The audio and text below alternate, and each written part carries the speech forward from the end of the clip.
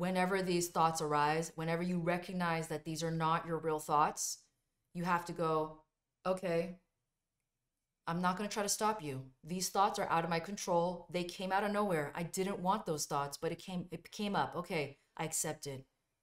But I'm going to work around you. I'm going to work around you, bitch. You're going to write down a list right now. Okay, you're going to write down a list of what you're going to do when these deceptive brain messages occur, the urges occur, and what are you going to do instead of acting on the binge? So instead of acting on the binge, what are you going to do instead? To weaken that neural pathway, to weaken that habit that you have. Remember, this is going to be a lot easier if you do all the other homework, okay? You don't have to be in this situation as much if you do all the other homework. So do everything you can earlier so that you don't run into this as much, or it won't feel as difficult to do.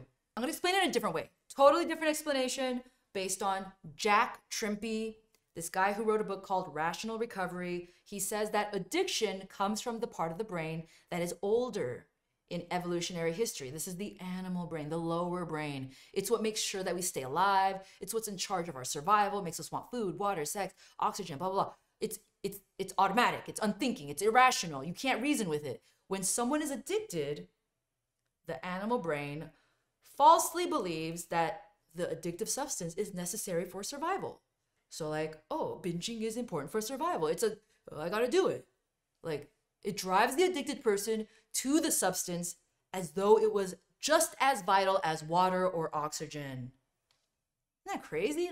Like, hello, why do we even have this part? I mean, can it kind of like upgrade already?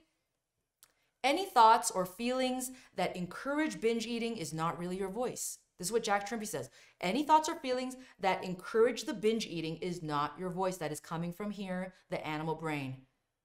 All the thoughts that you have that support quitting the addiction or the addictive behavior, that's from your true self. You gotta understand this. This is so crucial. This is so real. This is the real you. The real you the real you lives in this newer, more sophisticated part of your brain, which developed more recently in evolutionary history. So this is your consciousness, this is your self-awareness, identity, reason, memory, intelligence. It controls, how you move your muscles, how you swallow, everything. Your animal brain can only send messages urging you to binge, but the true self is the one that controls what's gonna happen. So don't argue with this animal brain. It's not rational. It's not gonna listen to you. Just recognize it, let it be, ride the wave, and it's gonna soon taper off. The neural pathway, the voice is gonna weaken and disappear. This brain, even though it's an older evolutionary brain, it can be so freaking clever and very manipulative. It'll say things like, oh, come on, it won't hurt to binge just one more time. Oh, come on, you can work it off tomorrow and then start over Monday. Or you're having a hard day, you need to relax, you deserve it. You did so well for 3 days, come on. It can sound so rational for a freaking lower brain, but you know what? You just gotta think of it as a little manipulative little kid that's having a tantrum that's gonna do whatever it takes to get what it wants. No matter what crazy things the lower brain says, you gotta relax and listen to those thoughts and go, I'm not gonna make you go away. That's fine. I don't need to argue. I don't need to fight you. I'm not even gonna grab my journal and write about my feelings right now. There's no need to hurry, and find other ways to distract myself. Just gonna sit in it, maybe go do something else fun or that's useful and be sitting in it. I hear you, I know you're there. Listen with detachment until it fizzles the fuck out. I'm gonna let you die. Die! It didn't start by something that someone said, or it didn't start by something that I said to myself. It just kind of popped up, and this desire just popped up. Then treat it this way. Treat it as, okay, I'm not gonna pay much attention to you. Because the more I pay attention, the more I get entangled in it thinking, oh my God, it's real. Oh my God, that's really me. I have so many problems. I'm just gonna give in so that it can just stop. So I'll stop getting tortured. Then you're strengthening that urge again. You know what I mean? You're creating that habit. You're keeping that habit every time you give in. Hey, if you give in, that's okay. But just try